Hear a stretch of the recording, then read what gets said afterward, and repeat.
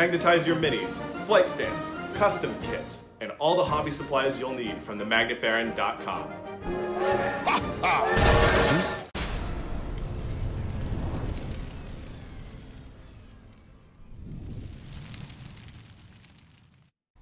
Hello and welcome to the YouTube channel for craftworld.eldar.com. I'm Brent, and in this video I'm going to be talking about how to build and run casual lists with Aeldari, or maybe how to design a list to play against a very new player who's still learning the game, or just learning maybe competitive aspects of the game.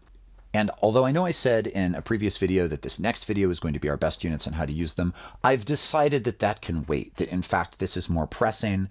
Aeldari currently have a 67% win rate in top tournament play, which is frankly too high.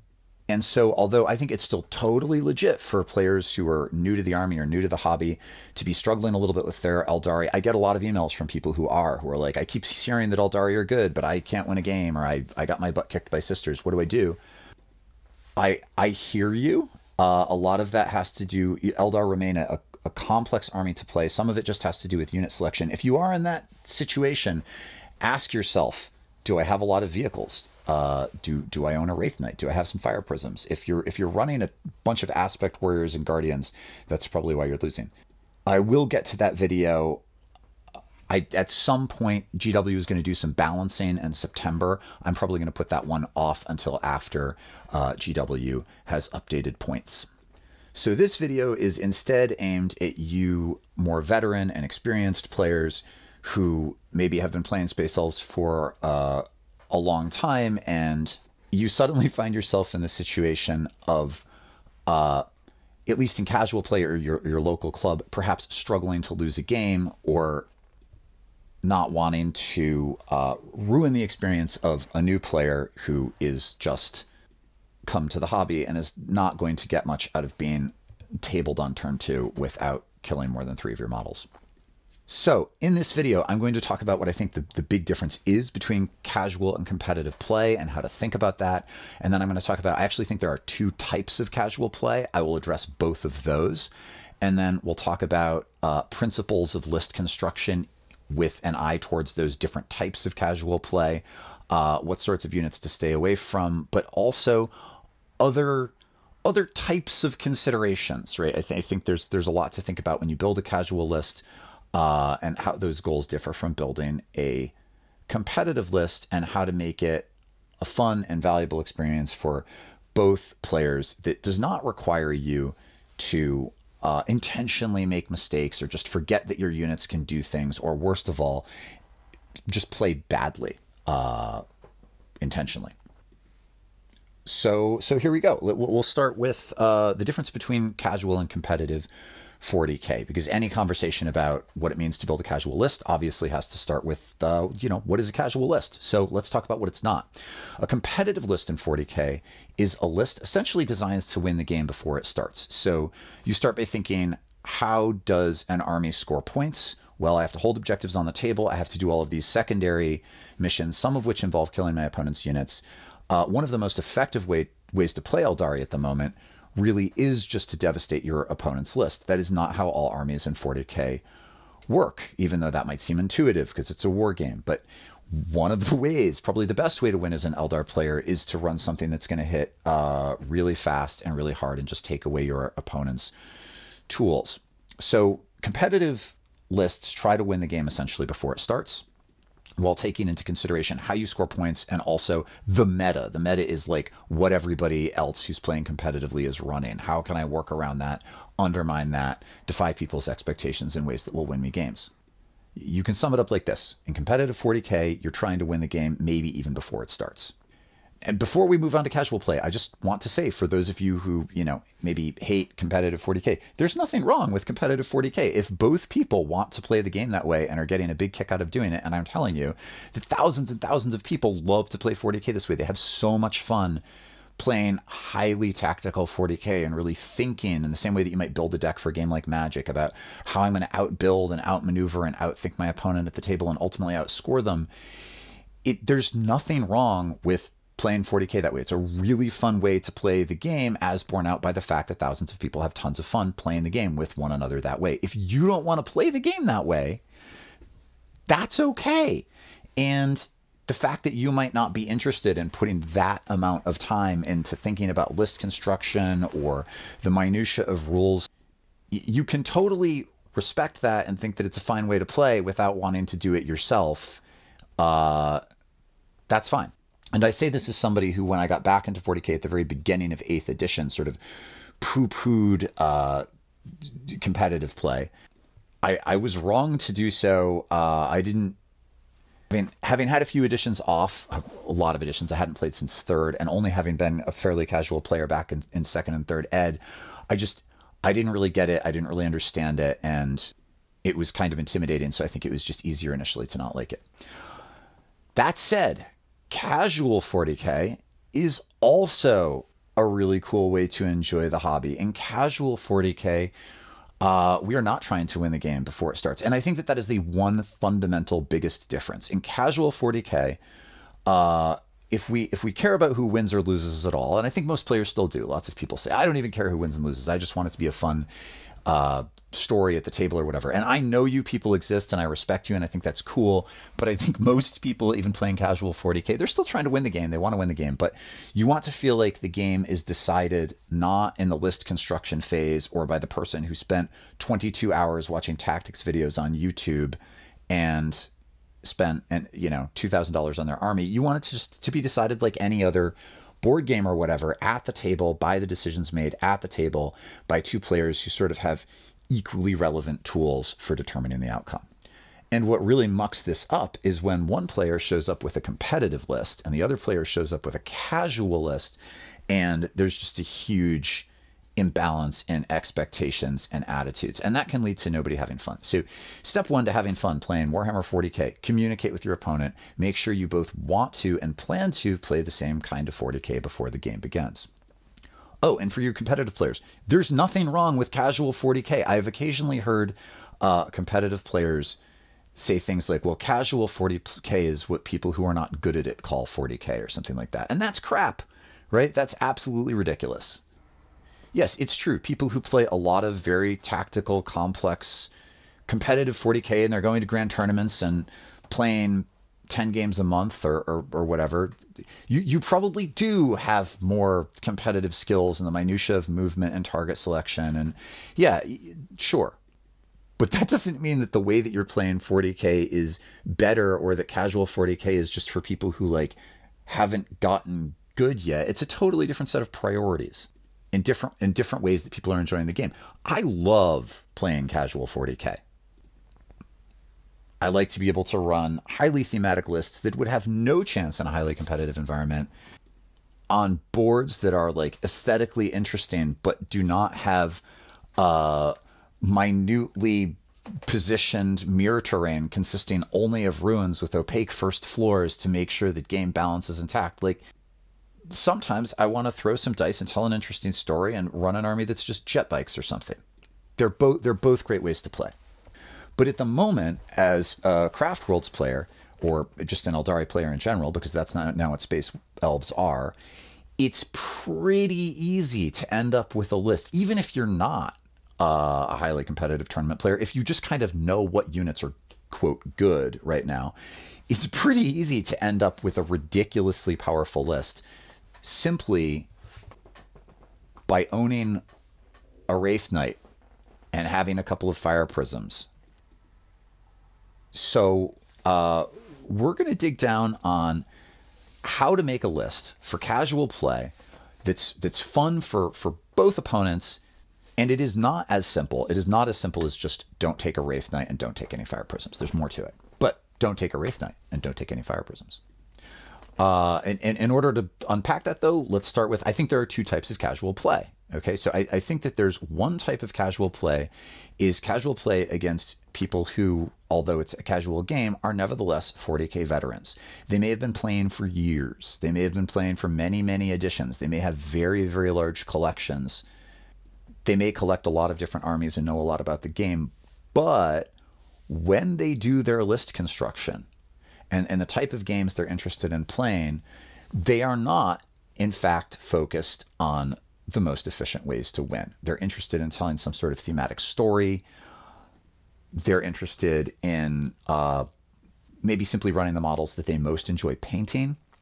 For a Space Elf player, this might look like, if you play Sam Han, maybe you really want to run 27 Wind Riders and 6 Shining Spears and 3 Viper jet bikes.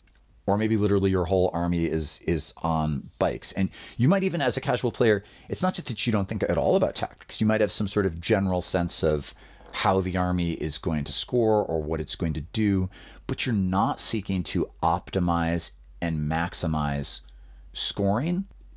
And your unit selection is limited on the front end by stuff that works thematically with your army. The first thing you're paying attention to, probably when you do that kind of army selection, is something other than what's going to win you games. Maybe it's the models you like the best. Maybe it's a theme like Simhan jet bikes or whatever.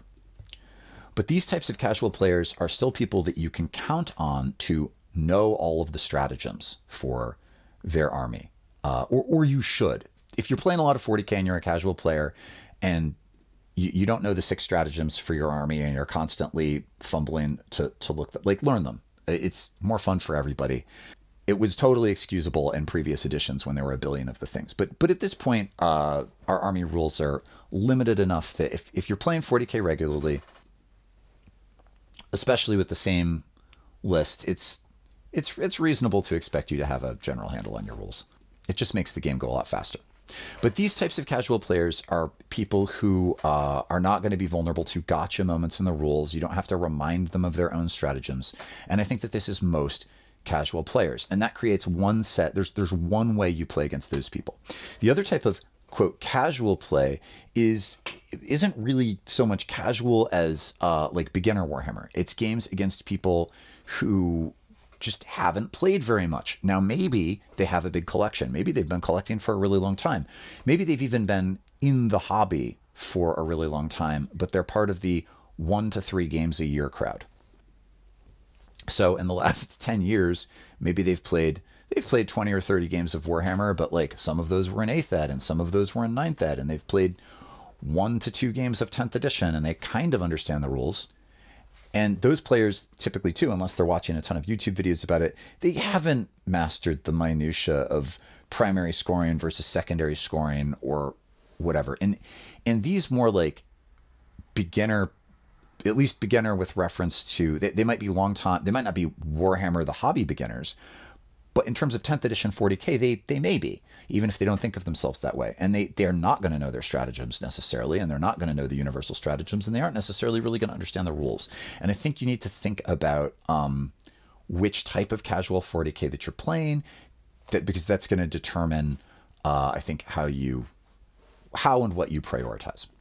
But the first priority, regardless, is that everybody has a good time. So how can you, if you are a competitive player with a good collection and you could simply choose to auto win these games, how do you instead approach these games in a way that is fun for everybody? And by the way, we're assuming that these players have not said to you, I really want to get into highly competitive 40k, so I want you to bring your best, most awesomest tournament list and table me on turn 2. I've had people say that to me.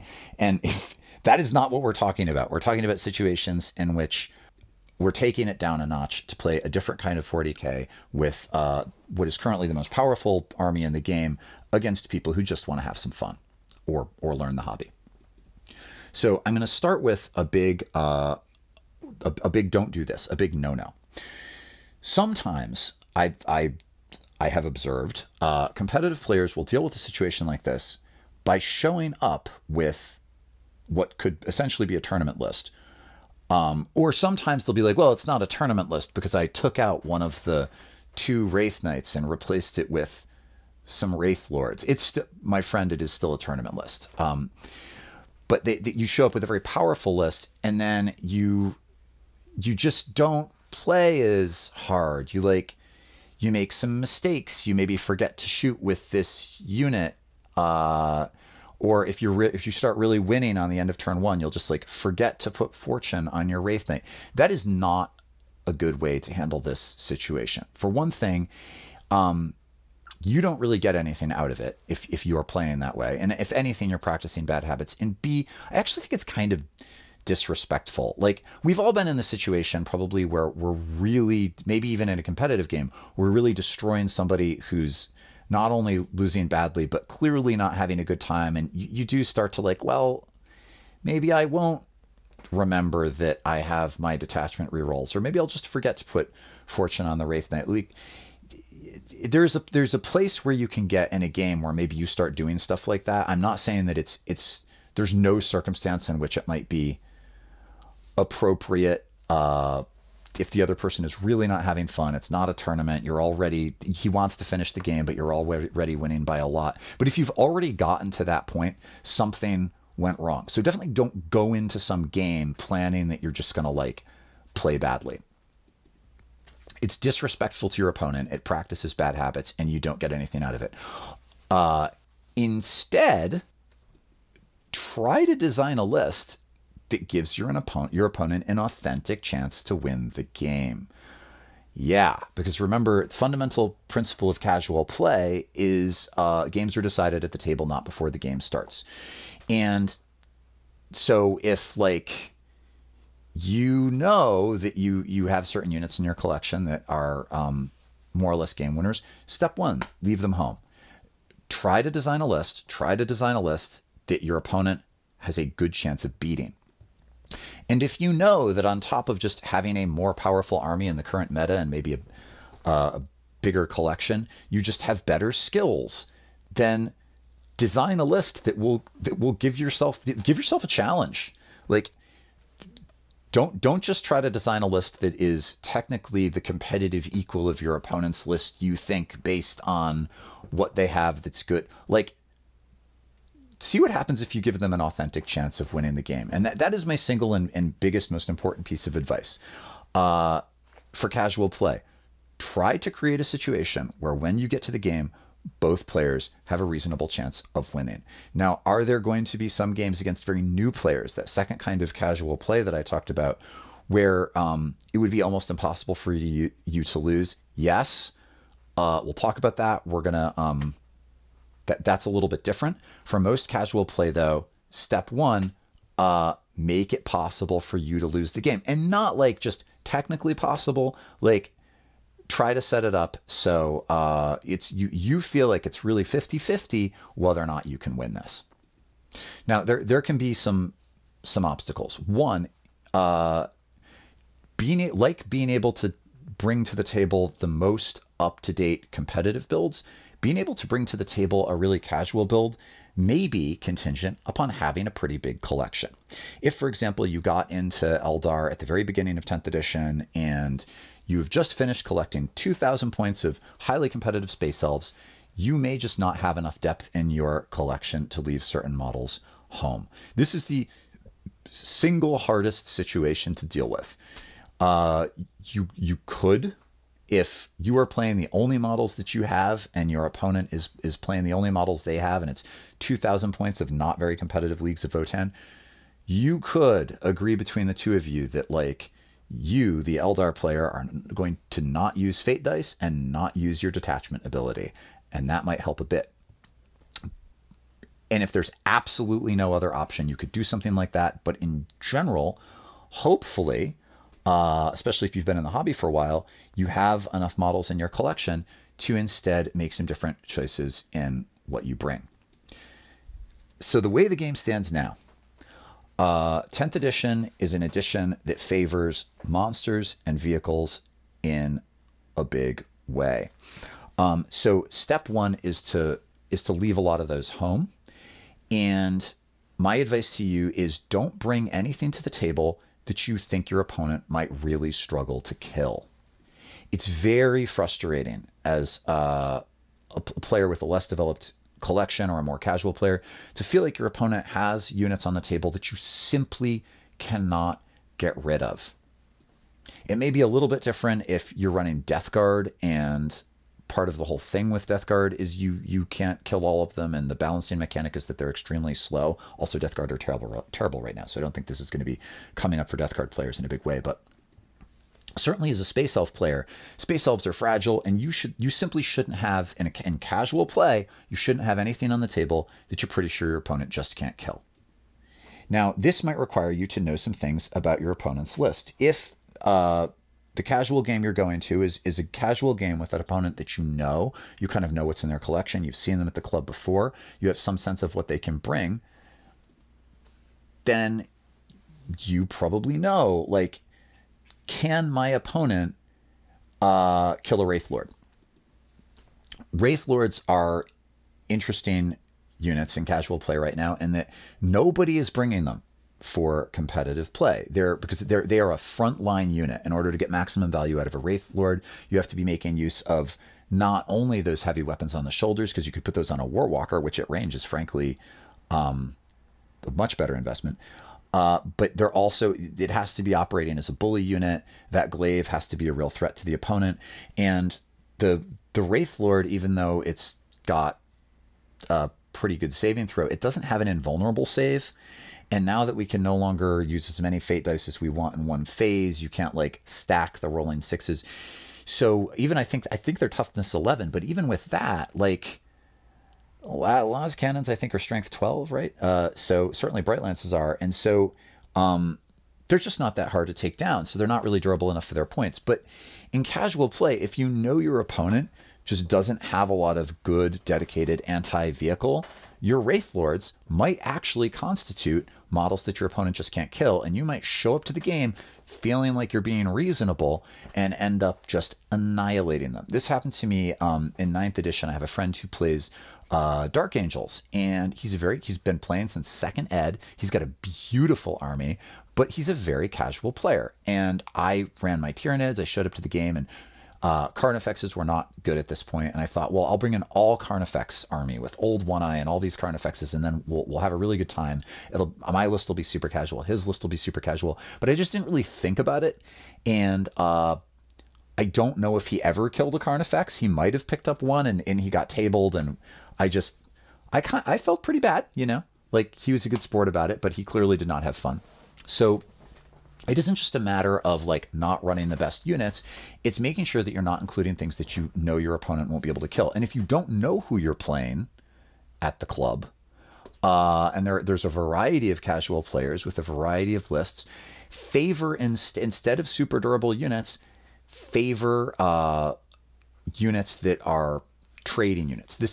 Here's my probably most useful piece of advice for building casual lists.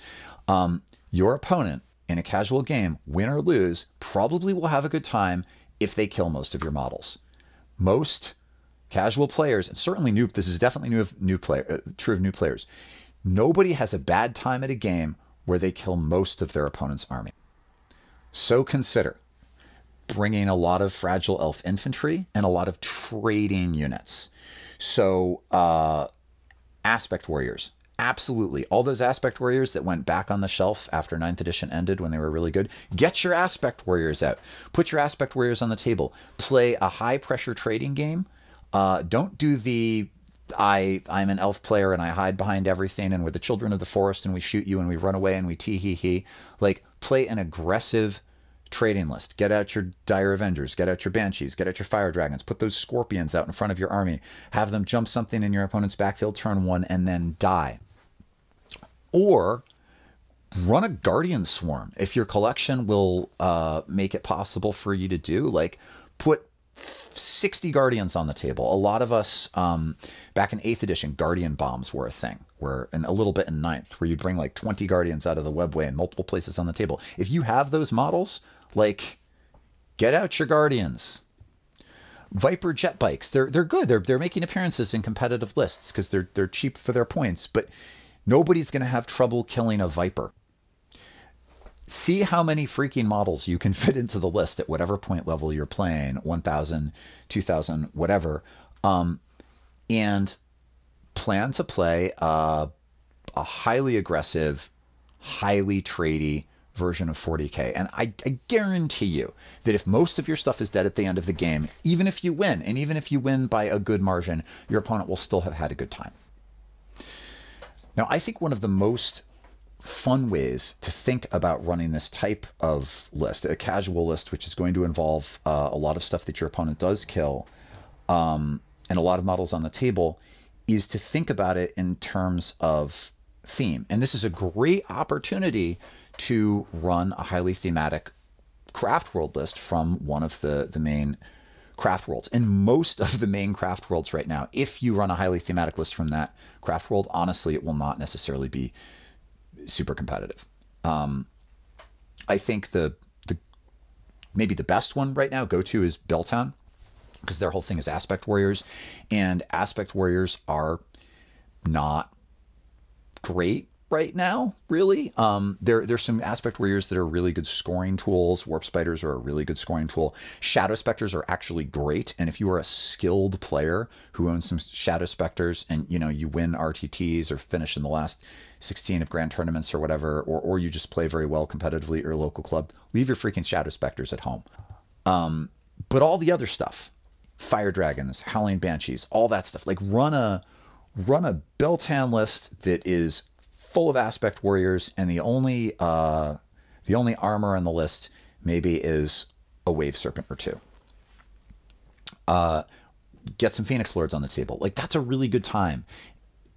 It's also fun if when somebody shows up at a game and they look at your list, they already know what the story is. If they know a little bit about the lore, they already know what the story is. If you look at a Belltown list that's all aspect warriors, you see what is going on here. We are telling an interesting story at the table. And if you want your casual Belltown list to be a bit more competitive because you are playing into a player who is maybe pseudo-casual, throw the Avatar of Cain in there. Get Fortune on it. If you are a Sam Hahn player, as I mentioned at the beginning of the video, like, Wind Riders aren't bad, but they're certainly not going to piss anybody off. It's not like you can't kill Wind Riders. Anybody who can kill Space Marines can kill a Wind Rider. Bring a bunch of Wind Riders, bring a bunch of Vipers, run a really aggressive trading game. Your opponent will have a good time. If you play Ulthway, and you own like 80 Guardians, Storm Guardians, regular Guardians, fabulous. Go for it. Go freaking nuts. That is a great opportunity to tell a good story at the table and enjoy a casual game. Now, you Eandon players have a little bit are going to have a little bit more trouble, because what could be more Eandon than bringing a Wraith Knight? If you own a Wraith Knight and you want to play Eandon, I'm going to say let's hope it's magnetized, and don't run the Wraith Cannons. Okay, the Wraith Knight with the sword and shield is a very powerful midfield bully unit. I think it would be better as an Eandon player if you in very casual games maybe left your Wraith Knight at home and instead went with some Wraith Lords or Wraith. It's a great addition for Wraith Seers in casual play, because they're certainly not making the bar for competitive. Even though Wraiths are good in this edition, and Eandon players are in this weird place where, like, given the way things are right now with the recent nerf to Wraith Guard, like, full Wraith lists are definitely not making it in the highest levels of competitive play, but most Wraith lists are still going to be probably too good for casual play, but you can mitigate this with loadout. So if you run Wraith Blades, if you're going to run Wraith Guard, if you can run them with D-Scythes, a lot of people don't have magnetized Wraith Guard. I do. But lean into some of the weaker War Gear loadouts. Like, that's your move. Run some Wraith Lords, okay, but, like, maybe don't put the Ghostglaive on. I know there's no reason not to, but, like, the reason is it's casual play. And if your Wraith Lord is magnetized and you can choose to just throw the Wraithbone Fists on there and put it out there with a couple of Shuriken Cannons, like, great. You Eandon players, you're the best way that you can run a Wraith host that is still going to be fun for the other player if it's a more casual game is to not choose the most optimized War Gear options. Alatok.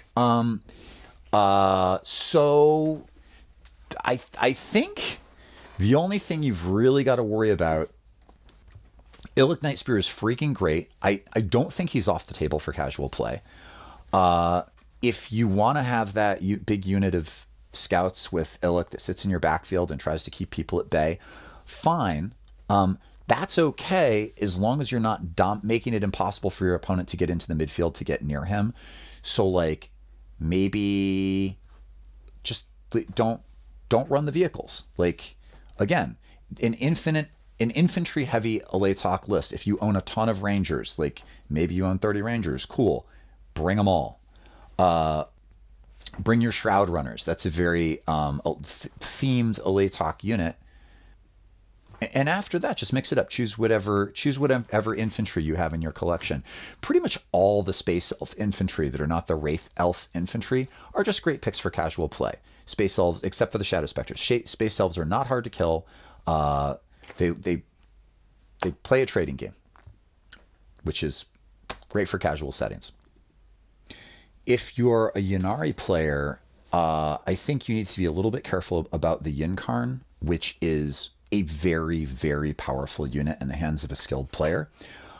I don't think it's necessarily a no-no for casual play. And if you're a newer player to the game, I think your Yncarne is going to be fine. But the teleporting ability with the Yncarne can be very janky. I don't think it's overpowered for competitive play, but I do think it is just the Yncarne is like it's a Ferrari, and in the hands of a skilled player, it can be both a sledgehammer and a scalpel and really hard to get rid of.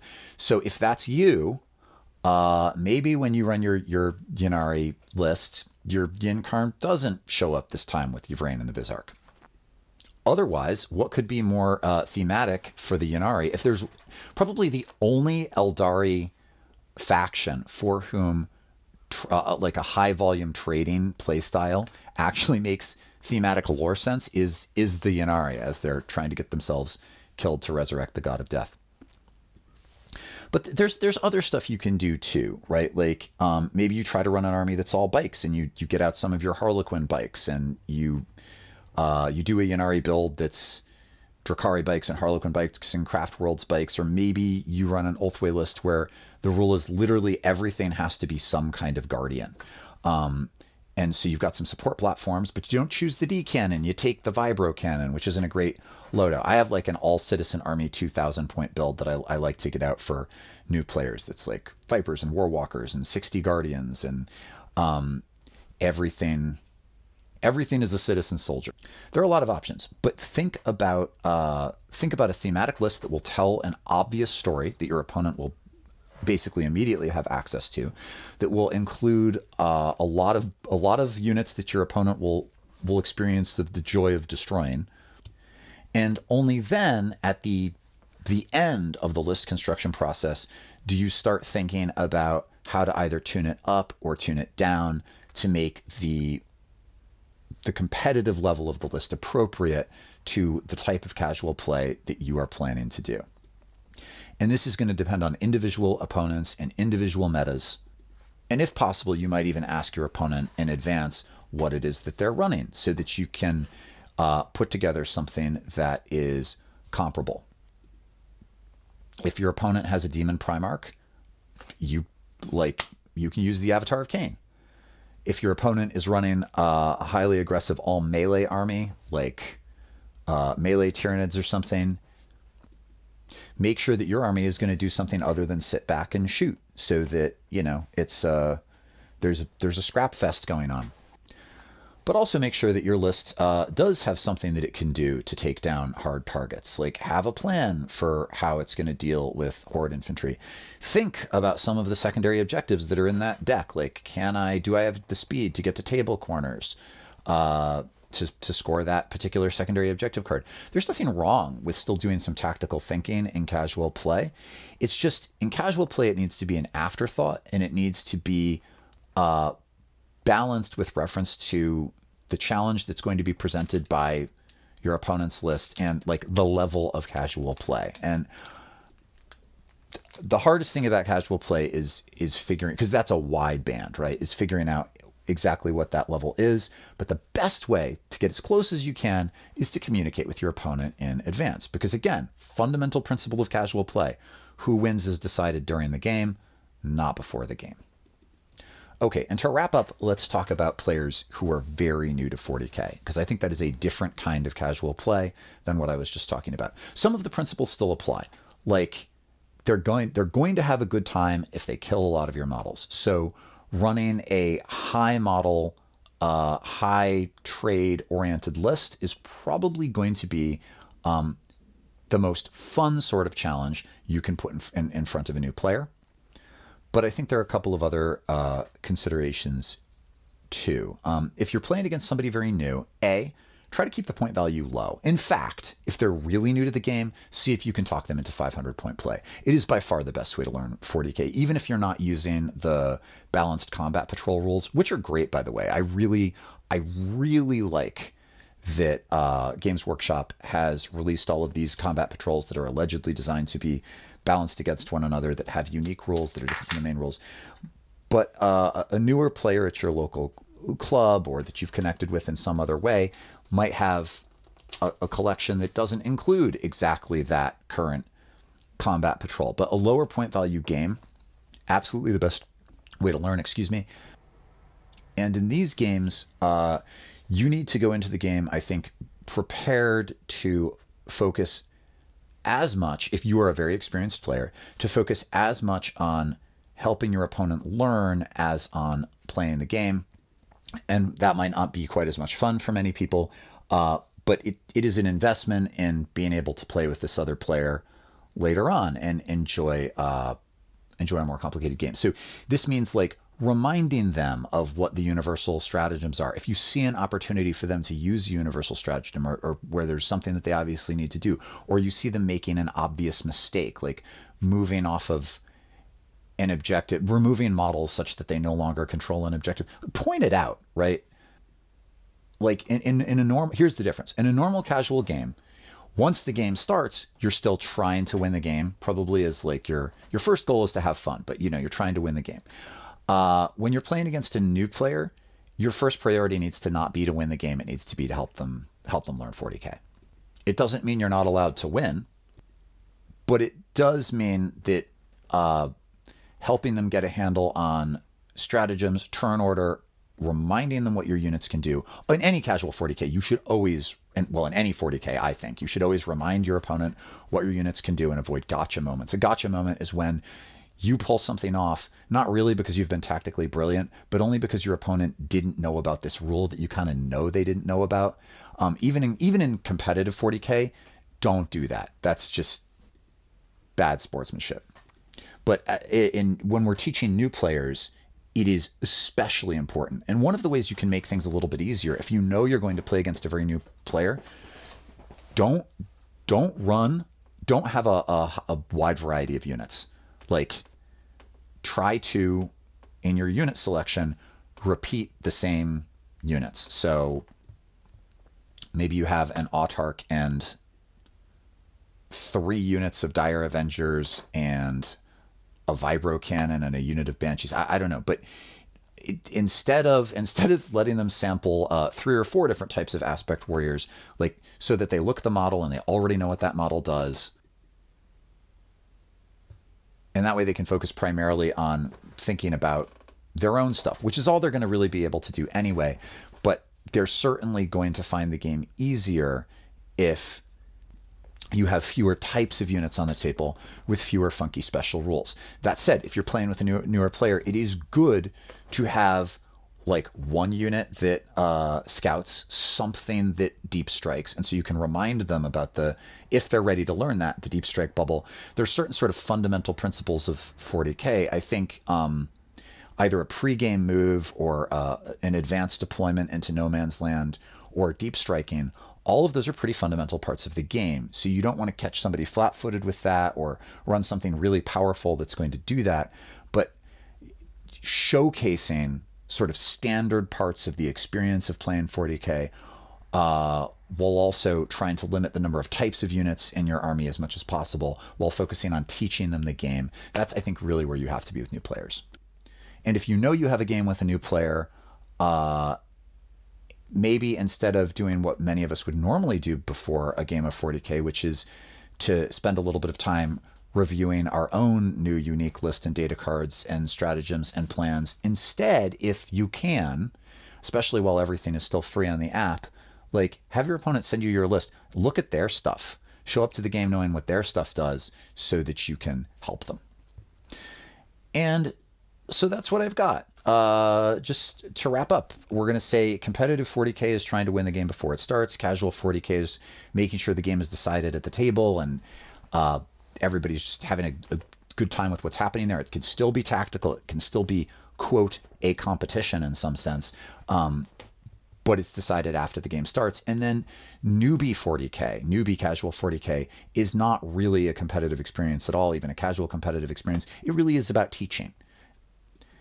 And in any case, if you are playing at the more casual end of the hobby, make sure that your opponent has a lot of stuff. You have a lot of stuff in your list that your opponent can kill, that you're not running things that they can't kill. Definitely that they're not going to be any gotcha moments.